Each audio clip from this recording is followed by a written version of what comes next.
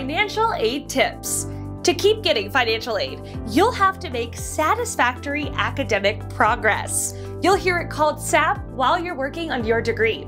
Here's how it breaks down. Get a 2.0 or better GPA and pass most of the classes you take. That's it. I know what you're thinking now. Why is there a whole video about something so simple? Well, students sometimes do fall behind, and your financial aid team wants you to know that we're here to help. At the end of each semester, we check to make sure that you will be eligible for the next semester. During that review, you'll be assigned a SAP status. Neat! Nothing too hard here. You've met all the SAP standards and qualify for financial aid.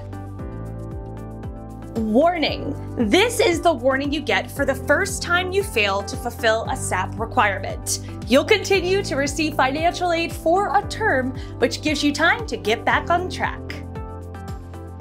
Suspend. A suspension will happen if you fail to meet the SAP requirements for a second time. If this happens, you will be ineligible to receive any state or federal funding for future semesters.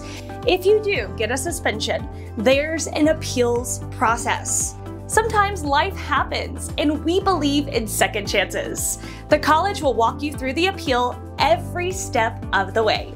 Let's take a look at some real students and see how we can help them understand SAP better. Hello, Penny here. I have a bit of a tricky question to ask. I've attended a few different colleges the past few years and have just transferred. I've already completed 80 credit hours of classwork, which all transferred in fine. And in the fall semester, I took another 16 class hours and got all A's. Did I do enough to satisfy the SAP? Hey Penny, so even though you have a 4.0 GPA, the 60 hours required to complete your program have increased to a total of 96 hours. This edges you over that 150% of SAP completion time allowance. You will need to submit a SAP appeal that is approved by the spring semester. Hey guys, I'm Jason, and I took 6 credit hours for my first semester.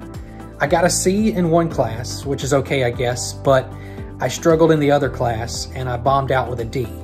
So how is this going to affect my financial aid for next semester? Hey Jason, with a 1.5 GPA, you'll get a warning status. You'll still get funding for next semester. Make sure you reach out to your advisor and work with a tutor so that you're getting the support you need to bring up that GPA next semester. Hey, I'm Alex. So I lost my financial aid eligibility because I fell below the minimum requirements after 2 semesters. But I had some really difficult life changes that made it hard to keep my grades up. Is that considered an appeal, and what happens if my appeal is approved? We understand that students have challenges that are out of their control and can impact their ability to keep up. Health, work schedules, or other events can make it hard to maintain satisfactory progress. We get that, and we do take that into account in the appeal process. If your appeal is approved, you will be placed on a plan of action, which is a specific plan that will be worked out between you and your financial aid advisor to help make sure you get back on track and stay on track.